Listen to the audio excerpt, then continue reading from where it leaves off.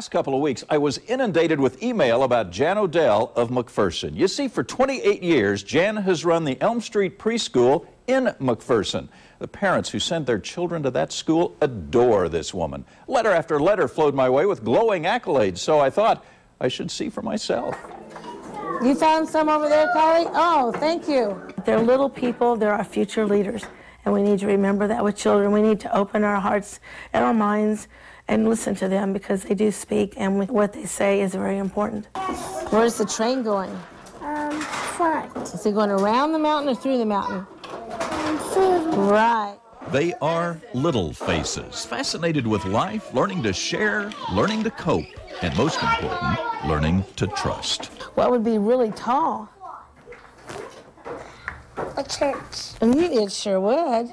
And it is down these stairs where hundreds of children have trusted and loved Jan Odell. I pledge allegiance to the flag. It's not your typical basement, so I want it to be cheerful and inviting when the kids come in. Well, I've always wanted to be a teacher. This is about dinosaurs, that's right. A great joy from being with God's children.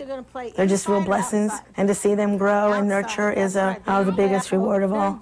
For her, this basement learning center isn't just a job, it's an extended family, and these are her children. The Lord gives me patience. He gives me the patience and the blessings to have the preschool as a ministry. I really consider it a ministry for him and to the children and the parents in the community. Parents like Reed and Sonia Hardgrave write, I receive a card in the mail from Jan and Danny every week just to say that I love you and I'm thinking about you. Parent Holly Stockham writes, she is someone I can go to for anything. She has a heart of gold and arms as wide as the depths of the ocean. Parents have been very, as you can tell from your emails, very loving and very caring and wanting to help with all activities that we do here at school. For nearly 3 decades, these colorful basement rooms have been full of chattering children and the smell of paste and crackers. But in May, this beloved teacher will close her daycare for good. They mean the world to me. They mean the world to me. They're my life.